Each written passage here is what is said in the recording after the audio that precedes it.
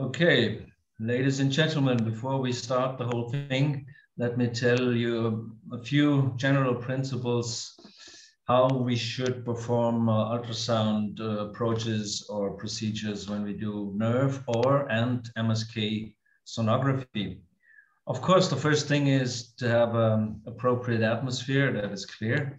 And the first thing you do is inspection. That means as soon as your patient comes in the room, you really look accurately at him or her, because half of the diagnosis is made if you look carefully.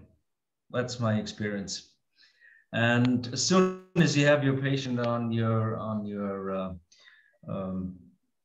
setting, the next important thing is whatever procedure you do, the most important is the positioning. That means right positioning gives you another very important prerequisite to do ultrasonography. And then, as I will show you continuously, before you put the probe on the patient, you do again an inspection, and then you do palpation. That means you use external landmarks to properly place your transducer. That will save time, and you will be really quick in your procedures and accurately at the same time. Then you see your image, and depending on if you do nerves or MSK, it differs a little bit. That means as soon as you see a nerve or your target nerve, you have to ask yourself, is the image okay, yes or not? And that's what I created years ago when I said, if we deal with nerves, there's always a POV, that means a point of optimal visibility. And most important of all, the point or location where you see a nerve best does not mean that this is the location of blockade. That means it just facilitates ultrasound procedures, finding the nerve right away, and then go probably to the point of blockade. Sometimes they are the same. That means the point of best visibility is also the point of where you do the blockade of your nerve. Second most triggering thing is most people just do one scan and say that is it.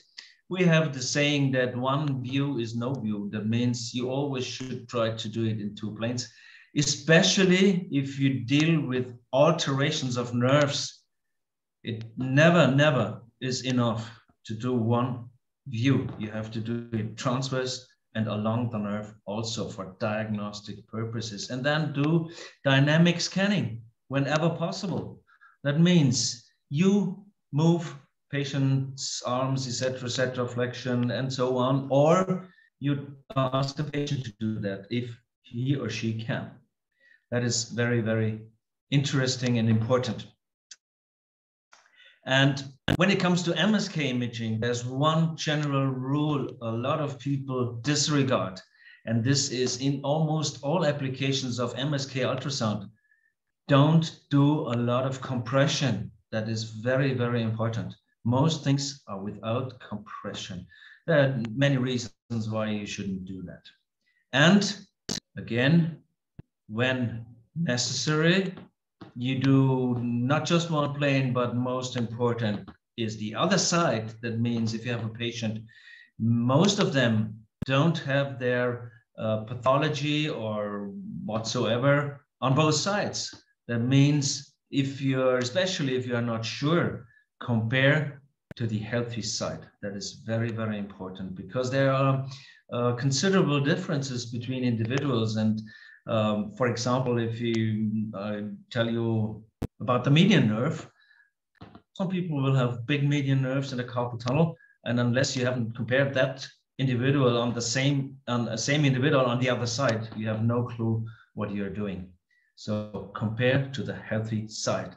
And last but not least, this is especially for MSK imaging, do it dynamically. You have to move extremities. You have to tell patients if he or she should do, for example, dorsiflexion or plantarflexion of the foot and so on. That is really, really crucial.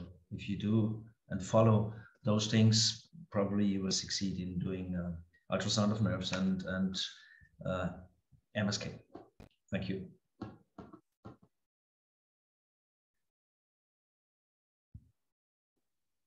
That's great, Prof. Thank you. That was fantastic. So I've actually paused the recording. So give me 2 minutes. Let me just